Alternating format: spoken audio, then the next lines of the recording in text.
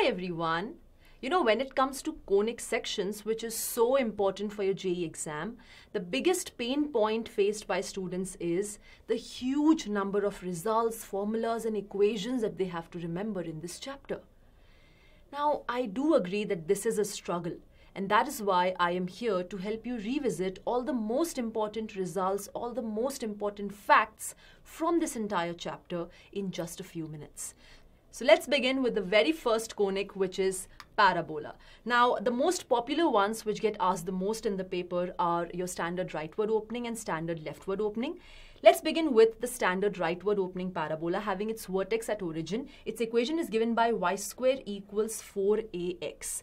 Please understand that here the quantity a is positive. It represents the distance between the vertex and the focus as well as the vertex and the directrix. Alright. Also, the coordinates of focus are given by a comma 0 and the equation of directrix is given by x equals minus a. That's pretty simple. You can clearly see that the parabola is symmetric about the x-axis. So x-axis happens to be its axis of symmetry. Alright. Also, any point sitting on the parabola, its parametric coordinates are given by at squared, comma 2at, where t is a real parameter. And last but not the least is the quantity 4a, which is sitting as the coefficient of x in the equation. This represents the length of lattice rectum. Alright, now when you are flipping the parabola about the y-axis, you actually get your leftward opening parabola having its vertex at origin, which is given by y squared equals minus 4ax. Now when you are just flipping the rightward about the y-axis, you are not disturbing the size or the shape of the parabola in any way. That is why the length of lattice rectum for even the leftward opening parabola, or for that matter the upward or the downward opening as well, happens to be same 4a. Alright, and this one also is symmetric about the x-axis, so x-axis happens to be its axis of symmetry. Also again, a here also is positive. Again, it represents the distance between vertex and directrix as well as vertex and focus.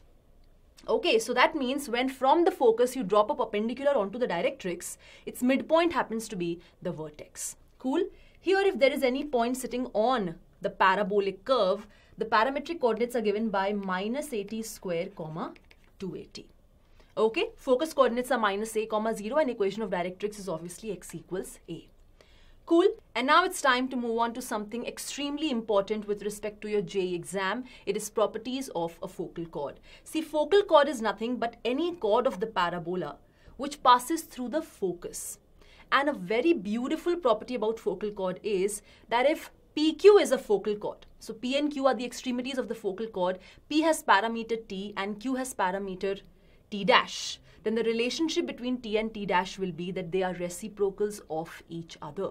So what you must understand is that product of the parameters of the extremities of the focal chord always comes out to be equal to 1, which means that if T is the parameter of P, which is one extremity of the focal chord, the parameter for Q will be 1 by T.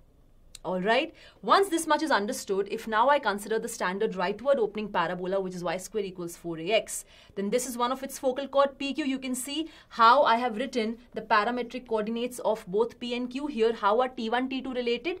T1 into T2 obviously is equal to 1, or T2 I can say is 1 upon T1. Correct? Then the length of this focal chord is given by a into T plus 1 by T whole square. Okay, here with respect to P and Q, we have T1 in picture. So A into T1 plus 1 by T1 whole square. So T1 is parameter of P and 1 by T1 is parameter of Q. So this is how you write the length of the focal chord PQ. But if this focal chord happens to be perpendicular to the axis of symmetry, which is the x-axis, it becomes the lattice rectum, and in this case, it is the smallest focal chord. So the length of this smallest focal chord, which is the lattice rectum, you already know is given by 4a. Cool? Moving on to again something very, very important from where almost all the time you get some or the other question in the paper. It is equation of tangent to a parabola. Now, equation of tangent we study in 3 different forms. You have point form, you have parametric form, and you have slope form. Now, when I talk about point form, what is the technique? See, if x1, y1 happens to be the point of tangency for the parabola y squared equals 4ax, then you can write the equation of tangent in point form as t equals 0. First of all, how do you obtain t? Well, from the equation of the curve, you can obtain t by substituting x square with xx1, y square with yy1, x with x plus x1 by 2, and y with y plus y1 by 2. Here you can see in the equation of the parabola you have y square and you have x as the variables present. So replace y square with yy1 and replace x with x plus x1 by 2. Simplify and you get yy1 equals 2a times x plus x1 to be the equation of tangent in point form. So this gets applicable when you have Cartesian coordinates of the point of tangency known to you. Moving on, next is the parametric form. Here you are aware of the parametric coordinates of the point of tangency, which is at square, 2at. So you don't have to do anything. You have to use the point form only. But in place of x1, just plug in at square, and in place of y1, plug in 2at, and bingo. In terms of t, you will now have the equation of tangent as ty equals x plus at square, where t represents the parameter involved in the point of tangency. Last is your slope form, extremely important. It says that condition of tangency for y square equals 4ax is a by m. What does this mean? That a line of slope m written as y equals mx plus c, where c is the y-intercept. This happens to be a tangent to my standard rightward opening parabola y square equals 4ax if and only if the y-intercept c is equal to a by m. Got it? Understood? A is coming from the equation of the parabola y square equals 4ax, and m is coming from the slope that was already available to you. Here you are getting the equation of tangent, but you are not having the point of tangency with you. The coordinates of the point of tangency with you, they are given by a by m square, 2a by m. Okay, so when you have to write the equation of tangent in slope form, you have the slope with you, and using the slope you can compute the coordinates of point of tangency. They are given by a by m square, 2a by m, when the parabola involved is y square equals 4ax. Got it? After tangent, we obviously move on to normal. Again, equation of normal we study in the same three forms: point form, parametric form, and slope form. If you are aware of the point of tangency at which again you have drawn the normal, then you have to first write the equation of tangent in the point form. Correct? From there, you will get the slope of tangent. Its negative reciprocal will give you the slope of normal. You already have the point coordinates available. Using the point slope form, you can write the equation of normal at that point to the curve y square equals 4ax. And that will give you y minus y1 is minus y1 by 2a times x minus x1. So you can see the equation is also written in the point slope form. Correct? Moving on to the parametric form, again the same logic applies here as well. Write the equation of tangent in the point form, but then in place of x1, replace x1 with at square and replace y1 with 2at. Alright, and that's it. You will get the equation of normal in what? Parametric form. Alright, and slope form, very interesting and very important. Y equals mx plus c happens to be a normal to my curve y square equals 4ax, provided c is equal to, this is c, minus 2am minus am cube. So c has to be equal to minus 2am minus am cube. This is about the normal of a parabola. Now let's move on to ellipse. When we have the standard horizontal ellipse whose center is at origin, that means an ellipse which is stretched along the x-axis and compressed along the y-axis. So it has major axis along the x-axis and minor axis along the y-axis. Its equation is given by x square by a square plus y square by b square equals 1, where a and b, or rather a square and b square, are related with respect to or with the help of eccentricity E by this equation. Very, very, very important relation. It is b square equals a square times 1 minus e square. You can clearly see from the diagram that the coordinates of the foci are given by plus minus ae comma 0. The equation of directrices is given by plus minus a by e equals x, and the coordinates of foci are given by plus minus a comma 0. Also, the parametric coordinates of any point sitting on it are given by a cos theta, comma b sine theta. Alright, if I talk about the equation of tangent for the ellipse, again there are three forms: point form, parametric form, slope form. The logic for point form still remains the same. If x1, y1 are the Cartesian coordinates of the point of tangency for this ellipse, then all you have to do is write the equation of tangent as t equals 0. That means in the equation of ellipse, replace x square with xx1 and replace y square with yy1, and bingo, you would be done. So t equals 0 is something universal, which gives you the equation of tangent in the point form for a parabola, ellipse, hyperbola, everything. Okay, next up is parametric form. I already told you, you have to write the equation of tangent in the point form only, but in place of x1, substitute a cos theta. In place of y1, you substitute b sin theta, and you would be done. You will be getting the equation of tangent in terms of sin theta and cos theta. Alright, and moving on to the slope form, little bit tricky but important to remember, it is this, that y equals mx plus c happens to be a tangent of your standard horizontal ellipse, provided c is equal to plus minus under root a square m square plus b square, or c square is equal to a square m square plus b square. Alright, so you have two tangents of the same slope. When you have an ellipse in picture, they both are parallel to each other. Got it? And last but not the least is equation of normal. Again, you already know how to write the equation of normal in point form, correct? Then write the equation of normal in point form, but in place of x1, y1, you substitute the parametric coordinates of the point which are now available to you, and that will give you the parametric form of equation of normal. And lastly, you have the slope form for equation of normal, wherein the value of c is a little bit again complicated but very important to remember. So just like there are two tangents to an ellipse parallel to each other of the same slope, there are two normals to an ellipse which are parallel to each other of the same slope, one corresponding to the plus sign, one corresponding to the minus sign. Next, it's time to move on to hyperbola. Now, the standard equation of a hyperbola, which has x-axis as its transverse axis, because both the foci are lying on the x-axis, and the y-axis happens to be the conjugate axis, is given by x squared by a squared minus y squared by b squared equals 1. And here the relationship between a, b and e, again, which is extremely important, is b squared equals a squared into e squared minus 1. Now, why?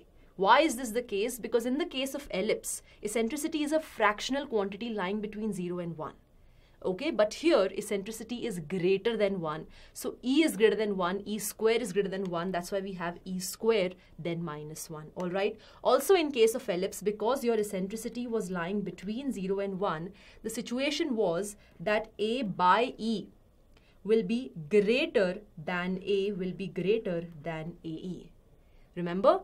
If I talk about the positive x-axis, you first have your focus, then the vertex, and then you have the directrix, correct? But if I talk about, this is for ellipse. But if I talk about the hyperbola, and you can even check from the diagram, because your eccentricity is greater than 1, your a by e is lesser than ae.